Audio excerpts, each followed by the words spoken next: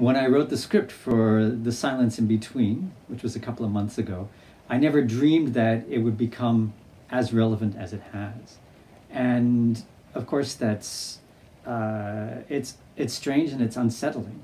One of my premises is that we need to listen to silence more in music and in the world around us.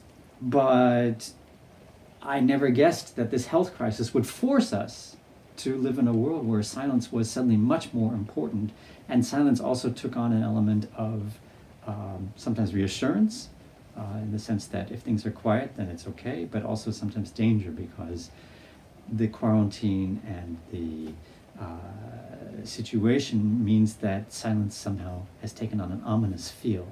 So fortunately, I don't discuss that very much in the radio show, which is really about silence and music, but I think that this impacts on all of us when we listen to music.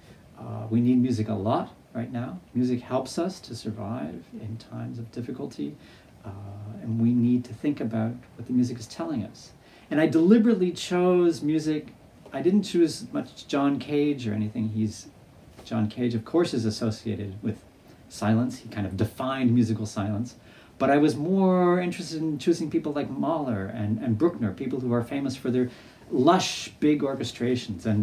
And I think the most amazing part of the whole project was when Sean Street came with this story about Notre Dame. I've worked in Notre Dame a lot. I lived across the river from Notre Dame in Paris for many years, and I could see the towers from my balcony. And this LP is the actual live performance that Sean Street attended in 1967, the year I was born.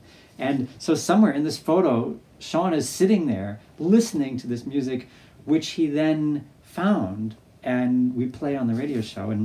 And it's a beautiful and mesmerizing story. Unfortunately, I can't say the same thing about the album. The quality of the recording is really terrible. It was a live performance and the equipment was not great.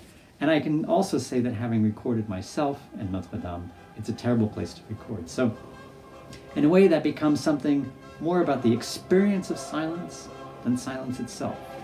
But that in the end is the story I'm trying to tell. I hope you enjoy it, The Silence in Between, on RTE Lyric FM, Sunday night. Thank you.